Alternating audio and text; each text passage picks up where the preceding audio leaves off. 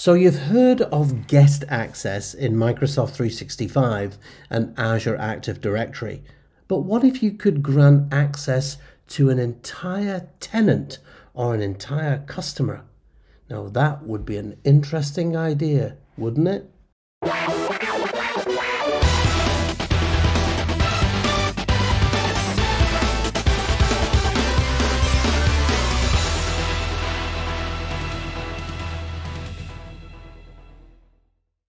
Greetings everyone, welcome back to the channel. Andy Malone, Microsoft MVP, as well as a Microsoft certified trainer. So nice to see you.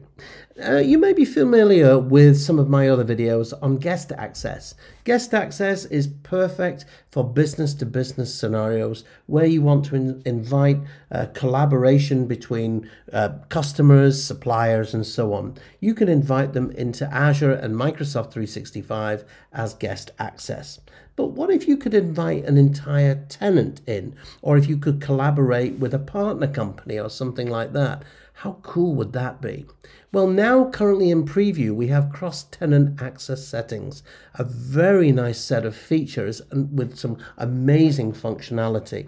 And this is just the beginning. I kind of get the feeling from Microsoft that they're going to take this to a very, very high level with lots and lots of additional functionality that's going to come in the next few months. So this is definitely a technology that you're going to want to learn.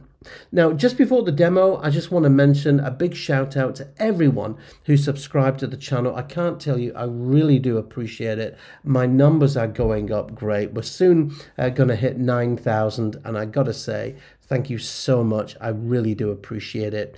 We're trying to go though for that big 10K number. So please help me. If you've not subscribed, go ahead, click on that subscribe button up there, ring that bell, and you won't miss out on the videos that I'm going to produce in the future. And of course, if you've got questions, comments, feedback about this or any of my other sessions, please get them down below and I will do my best to answer them for you. So I think without any more jibber jabber, I think it's about time we got into some demos. All right, so sit back and get ready to learn. Hi everybody, right, so going to kick off the demo. I'm working on two different tenants here. So you can see I've got a company called Contoso. And if I flip over to this browser, you can see that I've got a company called Adatum. And these two guys are business partners. And so typically what you would do if you want to provide access to a business partner here in Azure, typically you would go into users in Azure AD and you would then invite that user as a business to business user in a traditional way. And what this does is it creates an on-the-fly license for the user. And once you've done that, you can then add in things like applications, and if you want the user to interact and collaborate with things like Microsoft 365 groups and teams. So what I want to do though is something a little bit beyond that. So a brand new feature here in Microsoft 365, it's currently in preview. What I'm going to do is I'm going to come down and I'm going to come down here to external identities. And you can see that if you've not been in here recently, this is an area that's really getting quite busy now. So in here, you can see that you can invite external users to collaborate. And of course, that will just take you through to what I've just shown you. But what I'm interested here today is something really quite exciting. And this is my cross-tenant access settings. Now, before you do any kind of cross-tenant settings, one of the things that you might want to have a look at first is external collaboration settings. So first up here, this is, for example, guest user access and also guest invite access, all right, or the settings. So first up then, what we're going to do is we have a look and you can see here, guest users have the same access as members, which of course is the most inclusive. Guest users have limited access to properties. So they'll maybe get access to certain properties where others they won't. And then it's restricted to properties and memberships of objects that they own themselves. So that's the least restrictive, and this is the most restrictive. Now, in terms of who traditionally can invite guests, typically we have this. So anyone in the organization can invite guests. And this includes guests. Ooh, I don't think so. That is, obviously it's the most inclusive, but do you really want your guests inviting guests? I'm thinking no. Member users and users assigned to specific admin roles can invite guests. Now, this includes things like global admins, user admins, and also users that have got the guest inviter role. Only users assigned to specific admin roles. So that doesn't include users. So this is just really admins. And then this is no one in the organization can invite guests. And this includes admins. So in other words, we don't want any kind of interaction with guests outside the organization. So for the purpose of this demo, I'm just going to leave it as that. Now, we can also configure self-service sign-up via Flows or Power Automate, as it's now known. And of course, this is particularly useful if you're using things like business to consumer. Then at the bottom of the page here, you've got some collaboration restrictions. So allow invitations to be sent to any domain. So that means invite anyone.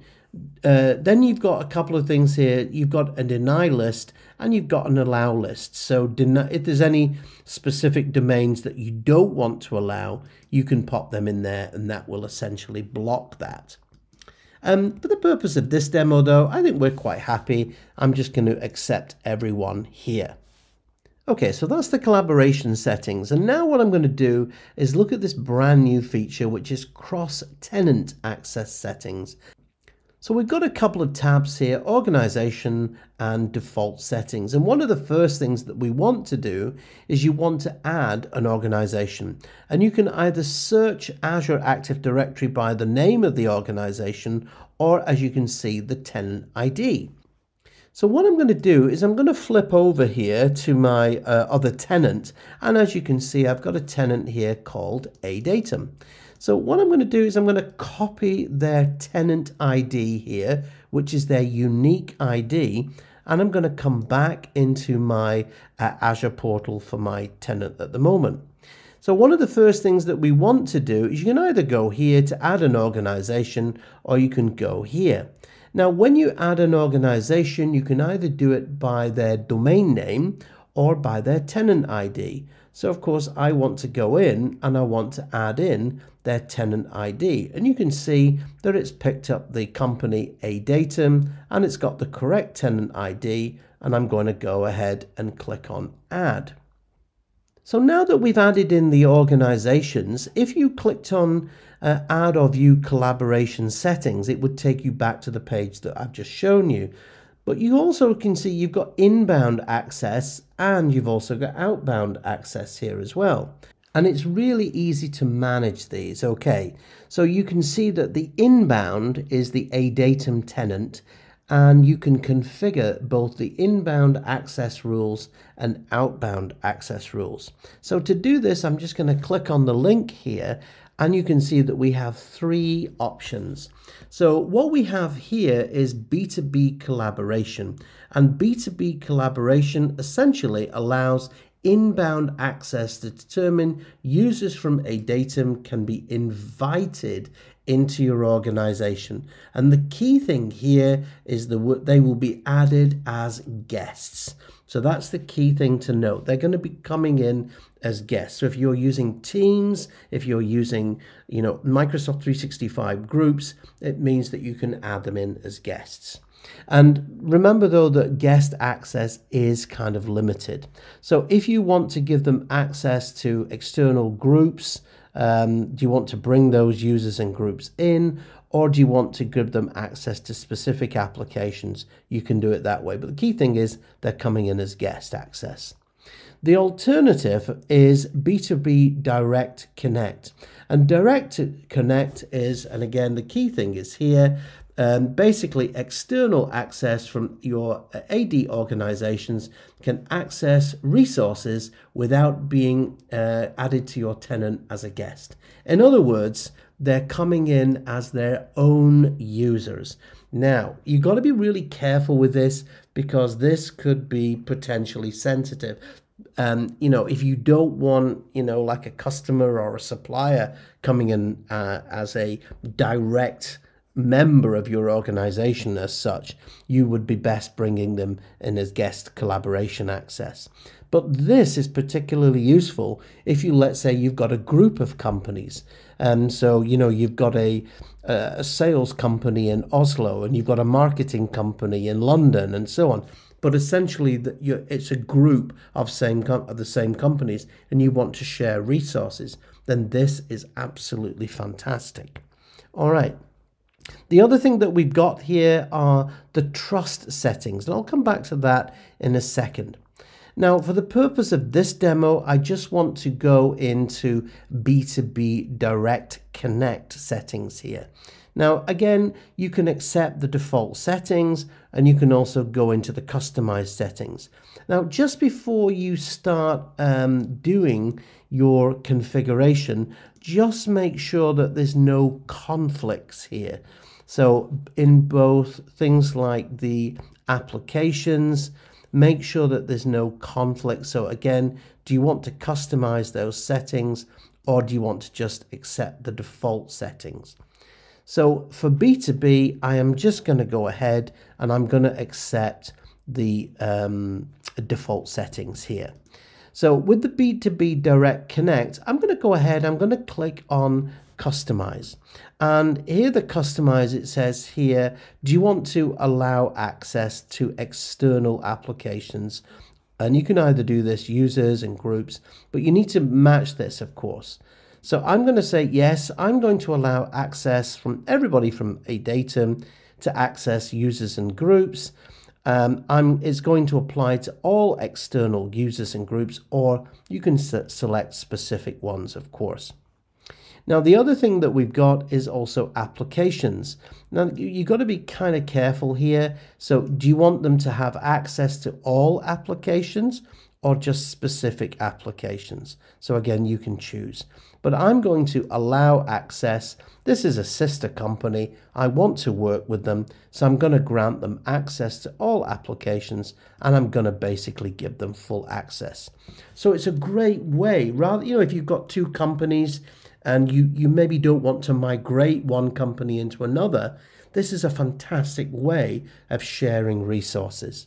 So there you go. I've now set up B2B Direct Connect. And now what this means is I can now simply add users and groups. So for example, if I go into, let's say, the ADatum organization here, and I go into, let's say, a user account, I've got a user here called, let's say, Abby. And what I'm going to do is I'm going to come into Abby's account. I'm going to go into her account. I'm going to take a note of that username. I'm going to copy that. And now what I'm going to do is I'm going to flip over here to my other tenant. And I'm going to go into Azure Active Directory. I'm going to go into groups here. And let's say, for example, I have got a group here called CPH Sales. All right. So I'm going to go into CPH Sales. Remember, this is now in Contoso. I'm going to go into members and I want to add in a member. So now what I'm going to do is I'm going to paste in the user from the other tenant. And you can see that that user has now come in. Okay. You can see it says they couldn't be found, but they can be invited. So what that means is it's inviting them in, not as a guest, but it's inviting them in as essentially a full user. So I'm going to go ahead and say, come and join the party. And this will now send an invite to this user. Okay, so that invite has now been sent. And I'm now going to select that. So I have now added in Abby from a completely different company. I have now added her in there. Isn't that such a cool feature, by the way? This is going to make life so much easier for so many organizations. So heading back into the cross-tenant settings, again, that was the inbound. So you can see I've gone ahead and configured the inbound settings. You can also, of course, go into the outbound settings as well. So again, what do you want to share outbound back from ADatum, from Contoso out to ADatum. So again, we can go in, you can customize that same settings. Do you want collaboration? Do you want full access? But again, it's good to take it inbound, but again, you've got to think about from a security perspective exactly what you want to put outbound. Now, just before I leave this, one more thing I want to do is I'm going to go into those cross-tenant settings, click back on that configuration tab. This is all working great. I'm going to go ahead and just click on the trust settings here. So when we talk about the trust settings, we've got some options. So like I said, do you want to trust multi-factor authentication from the Azure AD tenants? Do you want to trust compliant devices and also any hybrid joined devices from this sister company that you may have? So there you go. Very, very exciting feature. This is the external collaboration, and this is cross-tenant access settings. It's currently in preview. Definitely go ahead and check it out. Hey, listen, how cool is that? Cross-tenant access settings. That, I just know there's so many people out there that have been waiting for that. I think it's such an exciting feature, and that's only the beginning. I think once that product hits general availability, I think it's going to be super efficient and super exciting. Hey, listen, I really hope you've enjoyed the session. If you have, hit that like button, give me a big thumbs up. I really do appreciate it. And of course, if you've not subscribed to the channel, then please go ahead, hit that subscribe button, ring the bell, and you won't miss out on the good stuff in the future. Remember, this channel is all about education. It's about getting you trained and educated and hopefully certified, all for free. So I'm not looking for anything. You just need to watch the odd advert now and again, which I'm sure many of you do. All right, that's it for this week. I'll be back in my studio next week. So thanks so much, and you stay safe, and I'll see you soon. Take care.